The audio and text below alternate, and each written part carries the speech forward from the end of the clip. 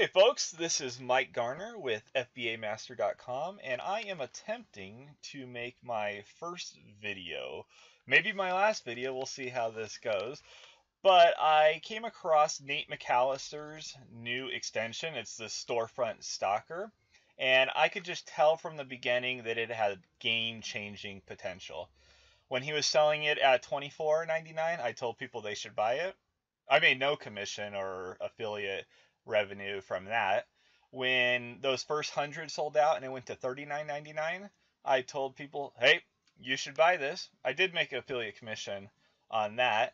And now at $49.99, I'm telling you, hey, folks, you should buy this. And I will, again, make affiliate commission if you go through me. If you don't like me, you like Nate better, that's fine.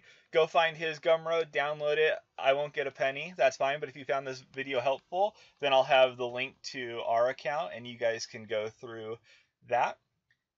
But this price is not going down. In fact, I've told people before, and I'll make the same promise to you guys, if for some reason Nate does lower the price but let's say before the end of the year, I will cover the difference. So if you pay $49.99 right now and he drops it back down to $24.99, I'll send you $25. I know that's not going to happen. In fact, it looks like he's going to raise it after this third wave again. But just in case, if that is an issue for you, I will cover that should that happen. So let's go through this and look at how it works. Basically, you find another seller's storefront, and that's really easy to do. You can look at items that you're on and look at who your competition is and just click on their name, and it'll bring up something like this. It's important to know that the extension only works for the first 2,400 items. Right now, that's Amazon's cap for scraping data. And so if they have more than 2,400, you're only going to get the first 2,400. This seller only has 1,100, so we don't have any issues here.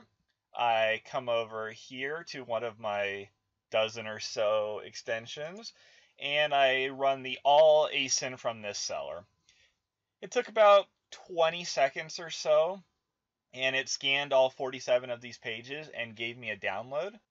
Right now, there's currently a bug where when you download the file, you load it as a CSV into OA X-Ray. It's only showing you the storefront's prices and Amazon's prices. But that's not really what we want, right? We want to find out where our competitors are getting their products and how much they cost at those locations and whether it would be profitable for us. So by itself, this is not particularly helpful. I could probably figure out a way to make money with it, but better yet is just this easy workaround. You open it up, and initially it will have 4 columns here. This C column will have like a low price, and D column will have a link. Well, I just highlight both of them, delete it all, and then download the file as a CSV. And so now I have a file that OA X-Ray can use, and it will give me all the stores. So I did that here. I came to load CSV. I loaded it. It took a couple minutes. Remember, this is going through 1,100 items. So I put it there. I went and got a drink, came back, and now I'm ready to go. I clicked positive ROI, and it left me with, say, 50 items or so here that OA X-Ray thinks might potentially be profitable. Now remember, these are another seller and they don't always make the same choices I would. So for example, this top one is a kitchen item that's ranked 666,000. I would never sell that, and I'm not interested in that.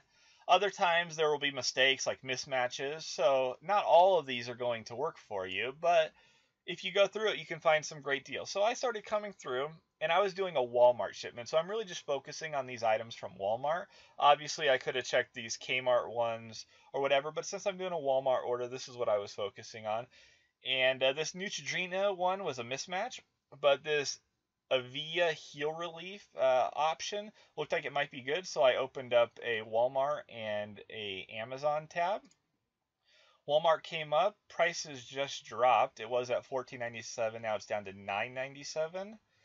Let's make sure that it's the same item. So we got a size 6 to 10 women's Avia heel relief. Okay, so we came over to Amazon. It's this women's size 6 to 10 via Hill Relief, level 3. I checked that earlier. It is level 3.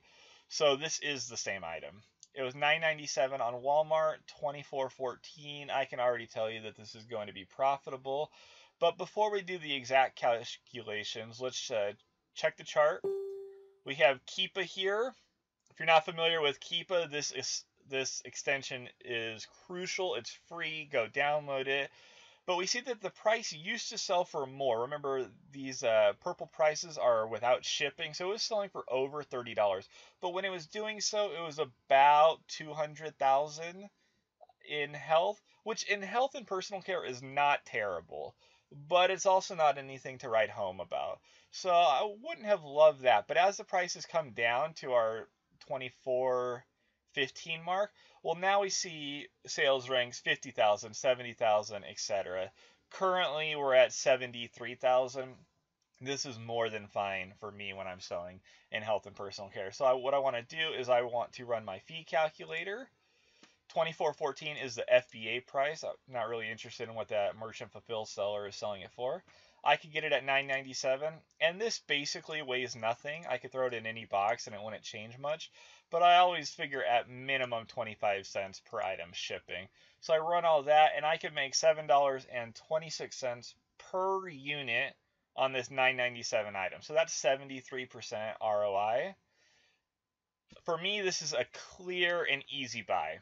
I would definitely be adding this to my Walmart cart. It's only letting me purchase 2. I would get 2. And if I were at Walmart, I would make sure to check this out because this is a pretty simple buy for me. Since I'm online, I'll save some money with Ebates or whatever the best cashback option is at the moment. But that would be a buy.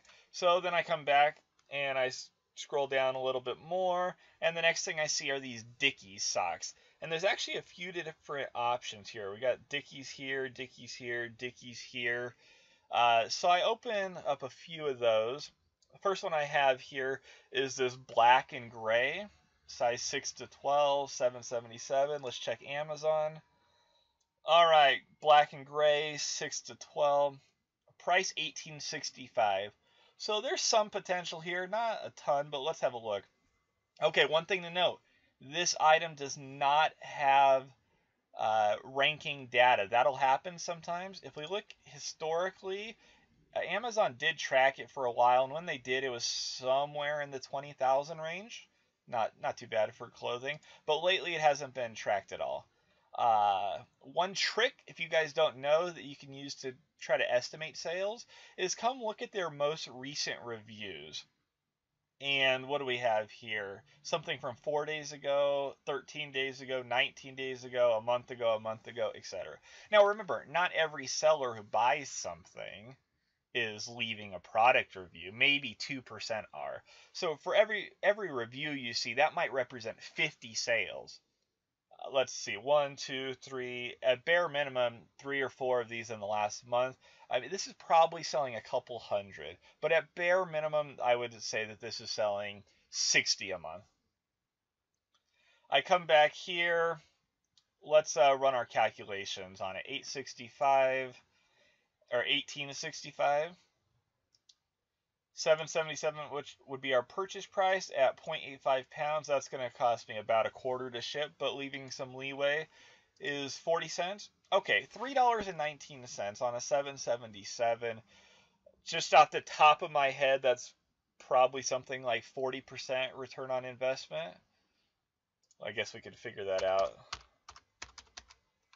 41% return on investment.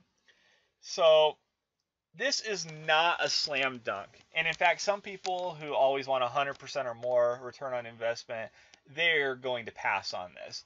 For me, I'm already buying from Walmart. I'm already in Walmart all the time. If I can get a few of these, let's say 5 units to test it out, that's $15 in profit. For me doing no extra work, I'm already making a cart for Walmart. I'm already in Walmart picking up my replens. It's not any extra work to throw 5 or 10 of these in my cart. So if I can make an extra 15 or 30 bucks, I'm going to do that. Now, if you have very limited sourcing funds and those dollars could be better spent on something else, sure, pass this up. But for me, this would be a buy. And let's check on the other socks that we ran into. These are basically the same thing, but these are white and gray. Same thing, 5-pack, $7.77. Come on over to Amazon. What do we see?